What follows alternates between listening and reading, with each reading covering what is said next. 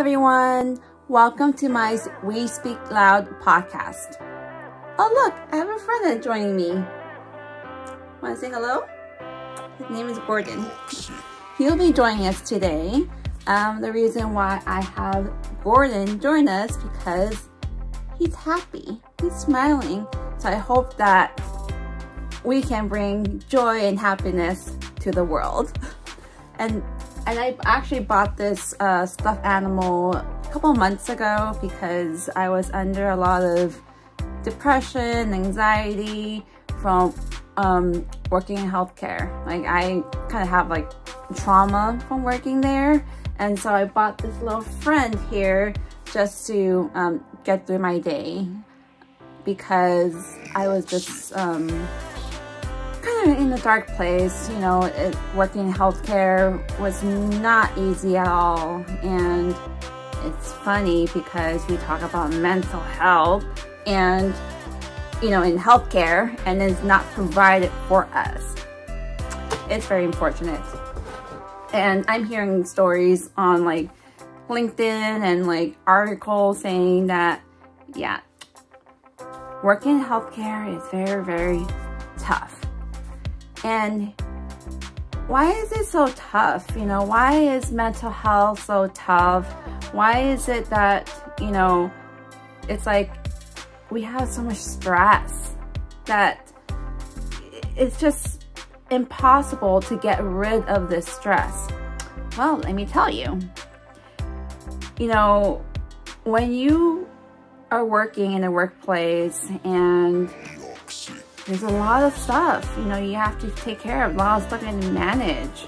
Well, yeah, you're gonna have a lot of anxiety and stress.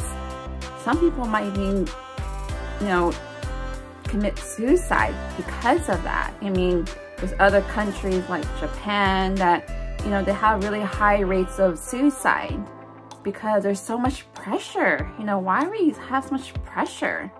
It's that pressure that, you know, causes all this mental health issues within us. And a human can only take so much. How much stress can we take? How about zero stress? And I want to talk about, you know, there's a place in Japan called Okinawa, and they are so happy. They don't have any stress. They live to like 110 years old. They have longevity. Why? Why can't we have that? Well, let me tell you why we can't have that. Because everyone wants money, money, money. If no money, no talk.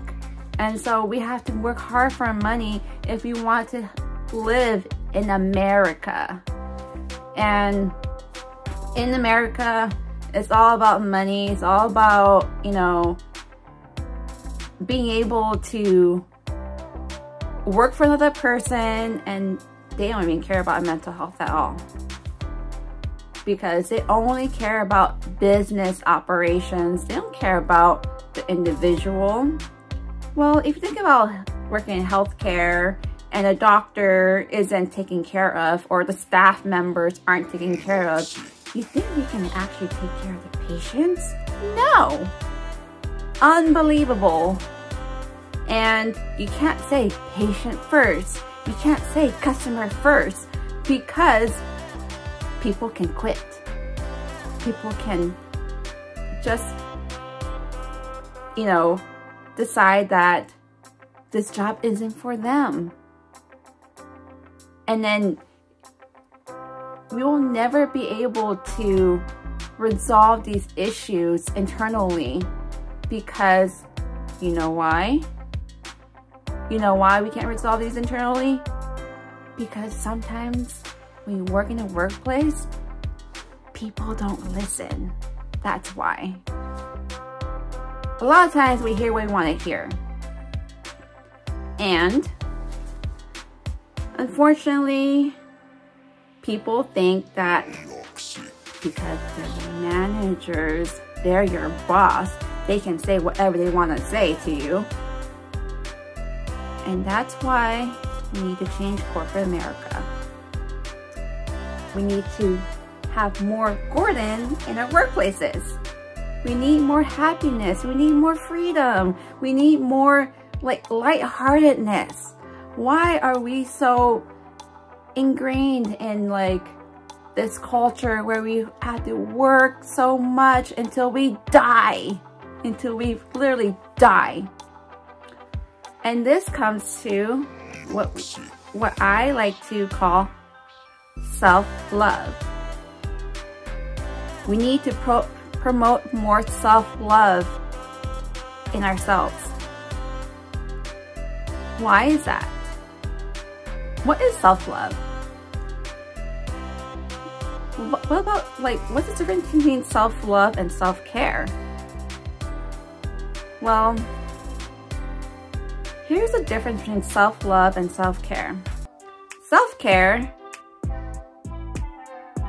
is external activities that we do on a daily basis, like yoga, going out for a jog or a run, you know, hang out with your friends, bubble bath, get a massage, you know, meditation, things that you do on a daily basis external that makes you feel good, like exercise. But aren't there already self-care apps out there that promotes like, you know, mental health and, you know, promote your well-being? Yeah, that's true. We have a lot of self-care apps, but self-care apps only can handle so much for the individual. Imagine you come home, you're stressed from work, you know, you have all this stuff you need to do, you need to take care of your kids, you need to, you know, do grocery shopping, you need to cook, you need to clean, you manage a lot on your day-to-day. It's like if you're a mom, you can't just take a break, really. You have to be a mom 24/7. Otherwise, the house is gonna fall apart. And that's why it results to a lot of stress. And then imagine you have, you know, your schedule is jam-packed already. You come home, you do all these things, and then you go back, and then you finally finish everything. You cook, you clean, you put your kids to sleep, and then you go to bed. And then next day, rinse and repeat all over again. It's like nonstop. You grind, you come home, you cry, and then you go back out there and you hustle again. There's no time for you to even think about self-love at all. And let me tell you what's the difference between self-love. Self-love is internal. It's in here. It's not external. It doesn't come from your friends, hang out with your friends, and that's called self-love. Last year, I was talking to a friend of mine, and I was telling her about self-love and self-care, and she didn't know the difference. So I explained to her, and then she said this. Wait, I don't get it. Like, I don't get it. If I'm going out with my friends, and if I'm, you know, doing things that I like to do, having fun with my friends, that's self-love. That's self-care. That's still taking care of myself. No, that is not what self-love means. I mean, you can look up these terminologies of what self-love means on Google. It's very simple. But we tend to collapse self-love and self-care together because it sounds the same. Yeah, it does sound the same. But self-love is forgiveness. It's acceptance. It's acknowledging yourself, and gratitude. These are all self-love. It comes from within. And you think about this, you think about it this way. When you're on a plane and then suddenly the pilot, the captain tells you, put on your mask right now. What do? You're gonna put on Gordon first? Or you're gonna put on your kids first? Or on yourself first? Well, duh, you put it on yourself first. Why? Why do you have to put on yourself first? Because if you go out, you go out. Your kids, they go out with you. Because kids, they need their parents to take care of them. And that's why you put the mask on yourself first. And let me tell you another analogy before I go about self-love. Self-love is like, okay, so you're driving a car and then all of a sudden your car breaks down. And then, you know, it breaks down because, well, either you have no gas or there's something wrong with your engine. There's something going on in your car you don't even know. And, you know, with self-love, it's really like I said, it's internal. Like your car. Your car cannot run on its own without the engine, without fuel, without wheels, because it won't even go at all. It would just be stagnant. And you need to have, like, you know, the exhaust, you know, to release the gas, everything. You need those important things to make the car run. And just like our body, we need our heart, our lungs to function. We need both kidneys. We can live with one kidney, but we need at least one kidney to live. And we need a brain, of course. But we can, you know, lose a finger, like toes, maybe arms and legs. Not to be gross, but you can live without those, without eyes too, without a nose, without a mouth. You can still live and function. But it's going back to the car. It's like the one important thing that we don't really think about in a car is step on the brake, dude. Step on the brake. Why do we need to step on the brake? Well, step on the brake means that you're not going to hurt someone else, and you're not going to hurt yourself because you're taking a break. A break.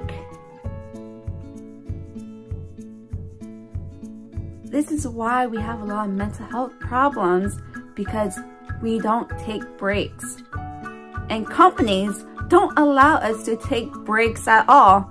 They just go, go, go, go, go, go. Keep that car, keep going, go, go, go, go. You're out of gas? Keep going, keep going, keep going, keep going. I don't care if you're out of gas or not. Keep going. That's why people crash and burn. It's like it turns from stress to burnout. That's how I was feeling working in healthcare. I was constantly going home, crying, and I was not sleeping well. I started to develop the symptoms of like my stomach pain, like my stomach was hurting, and I was not eating at all. I lost a lot of weight because of that stress and that burnout. And also because I wasn't supported at all. And it wasn't just me, it was a lot of us working in healthcare that wasn't fully supported. It's all about, you know, business, making money, operations. Patients are more important than the healthcare workers. But we were just told, keep going. We don't care about you. Keep going. I don't care if you need to speak to a therapist. I don't care if you're sick. you need to get a doctor's note. I don't care. I don't care if you die. Why are we like this? Why? Why are we torturing each other? We're human beings, right?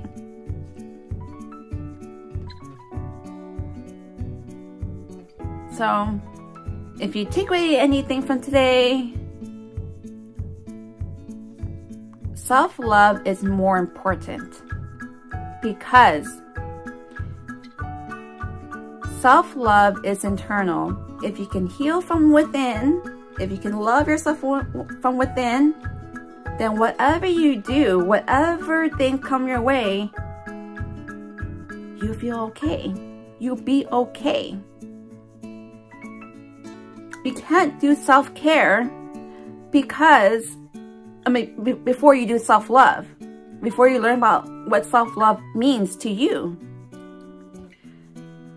Self-care can only, it's like a band-aid. It's like you're putting a band-aid over a wound that never will heal. That's basically what self-care is. You're just going out your way, doing yoga. I was like, okay, I feel great for 1 hour. And then the next hour, I was like, God darn it. And then stress comes back all over again. But when you think about self-love, you can think about peace. You can smile a little more like Gordon. And you can cherish things a little more too. And not make things too significant. And just relax. Acceptance. Forgiveness. Appreciation. Acknowledgement. And that's how we can heal ourselves.